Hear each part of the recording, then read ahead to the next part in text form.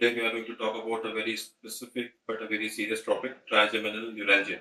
If you have been diagnosed with trigeminal neuralgia or you think you have trigeminal neuralgia, so first of all it is important to know what exactly it is.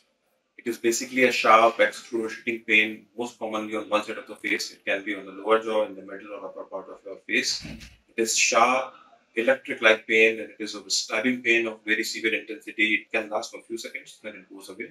So it is an episodic pain. Then it comes up with specific triggers like cold air or brushing or eating an ice cream or sometimes by touching of the face. There can be specific triggers. It happens when the trigeminal nerve of your face, that's the nerve which is supplying the face, gets irritated somehow. There are different causes which can happen. One is the loop of the blood vessel which can cause impact on the nerve itself inside the brain. There can be diseases which can cause trigeminal neuralgia.